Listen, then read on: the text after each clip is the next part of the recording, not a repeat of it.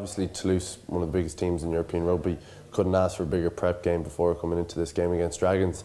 We'll be targeting the win massively, and I've no doubt they'll be targeting the win as well, given where we are in the table. So it's going to be another big game leading up into the two derbies. So we really want to get this win before going in and facing Munster and Leinster. Yeah, I think there is an exciting edge about the Rabo, and exciting is that challenge of getting off the bottom and you know, tipping a few teams up, which we know we can do. And I think off the back of that win to Toulouse, I think we got that bit of a hardened edge about us, especially you know, in those close games towards the end, which we're seeing quite frequently in the Rabo.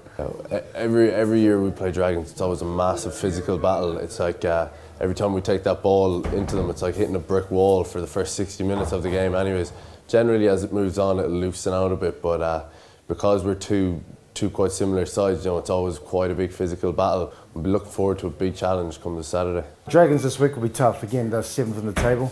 When you look at the statistics and what they're doing, they don't actually use much ball. It's what they do without the ball. There's a lot of kicking, and I think one of the biggest stats that stands out is that we turn over the most ball. They turn over the least amount of ball. So that's a big area we need to focus on. We know that we need to put them under pressure, and we need to play at the right end. It's a slightly different challenge from Toulouse in the way they play. And again, as long as we do it as a team and follow the game plan, then you know, we've got a good chance of victory.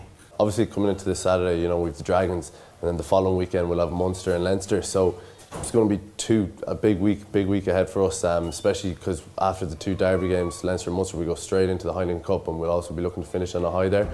So that's quite a challenging block of games we have there before the break. So we'll be looking to get as many wins out of that group of 4 as we can. The Connacht heart, if they bring that, but focus it into the process of beating the Dragons. I mean, we know the outcome we all want, but it's like I've been saying all year, if we just work on the process, then we'll get a chance of getting the outcome we want.